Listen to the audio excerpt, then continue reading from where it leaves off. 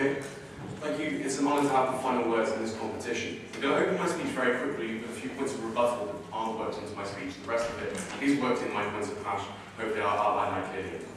In response to CO, Martin stands up and tells us that labour laws in Ireland are a great example of how an economy doesn't go down the toilet when we, like people initially think it does.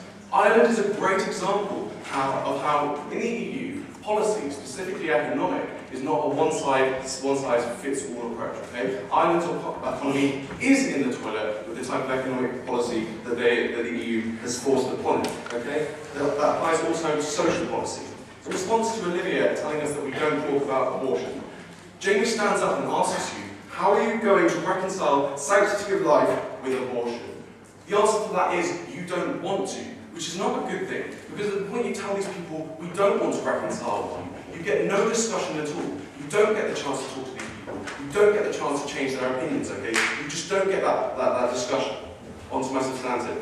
So OG opens his speech with a definition of the EU. Okay? He states that the EU works through integration to cooperation. What we show you on our side of the house is that we don't get that integration. We don't get the ability to integrate and work with these states, and hence we don't get cooperation. Issue one in this debate, and the entire debate has been about this, so my one point of clash, is how we can best achieve this cooperation, how we can best sustain values that are better for everybody without causing chasms between groups. Okay?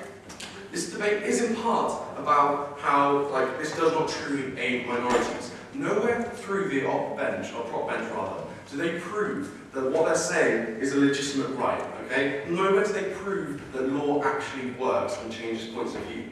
Just because they can't, because it doesn't. We've had plenty of examples of how law does not equal social change. Okay? What this debate isn't about, and we agree that we have a hugely marginal harm if this was about how it upsets tiny minority groups. Okay? We agree with you then. But it's not just about these two groups. It's about how this affects entire countries. Okay? It's about Turkey. It's about Ukraine. It's about previous USSR states. It's about Ireland, Catholic Ireland, as I talked about before. Ireland already disillusioned by the failures of the EU. It's about how this is the final nail in the coffin that can send these countries into the grave that sovereignty can often be. Okay? In Jamie's QI, and thank you, he asks prop bench, why these people hold these views. OG here does not answer with religion, okay? He does not answer with the idea that sometimes these people hold legitimate views that they believe in to their core, okay, that are grounded in doctrine that they believe in equally. He doesn't answer with this, why would he? His proposition, okay? But proposition can't deny the truth. Why is it bad when you marginalise these people who believe in these things, these religious beliefs, to their very core? As Jamie tells you, it marginalises these groups in the political sense. Okay? So no longer can the EU offer these groups the political capital of joining a collective body in which their voice in a global economy and a global society is so much louder. They can't join the EU, they can't gather them together. It also denies them simply the right to join what was our core structure when we first formed, which was economics. Okay? They just can't get in. Turkey, which has the potential to be a massive economic benefit to the country, because of its largely Islamic population, just doesn't get that opportunity. Okay? Before I go on to what else it loses, I'll take opening. Jump back in. So the opposition wants a very loose and union catering to the men. But we say, for reasons we named, that having a small union that's credible in enforcing its rights and laws means it's more economically efficient, more free, and that's a preferable status to live in. Okay. I'm going to go on and tell you why having a wider common ground is a better place. But one of the core principles of the EU is ever-increasing union. That's what we aim to do, because we know when we pull people together and then able to have those relationships with them and say, well, part of our group, okay, that does something to a country. It makes them want to work with these people, not only for the economic policies, it's just to stay as part of this collective union. Okay, I'll go on to say more about why it's better to have common ground in the first place. Okay. Not only do they lose out on the trade, not only do they lose out on the potential to be part of that collective body and have a louder voice, they lose out, as Jamie tells you, on things like the ECHR, which is a very common ground, no thank you.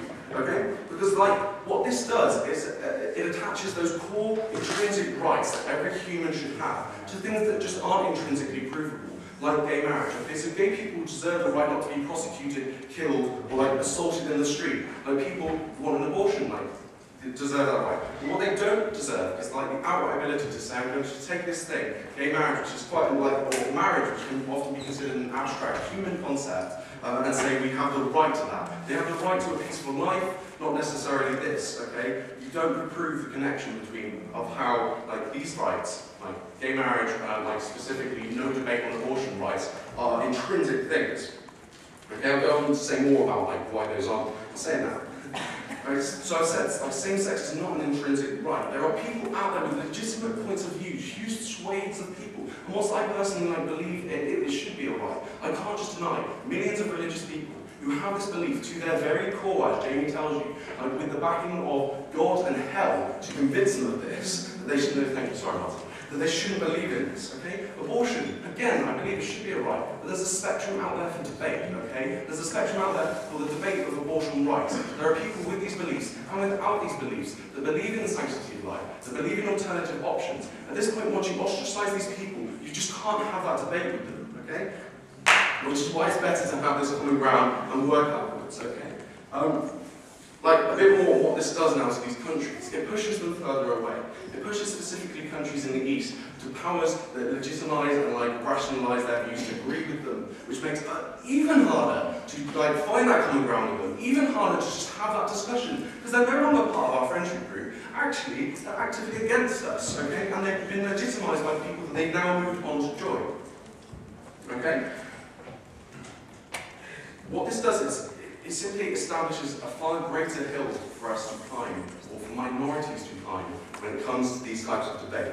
Okay? No longer do you just have to prove that I'm a person and I don't deserve to be persecuted for my rights.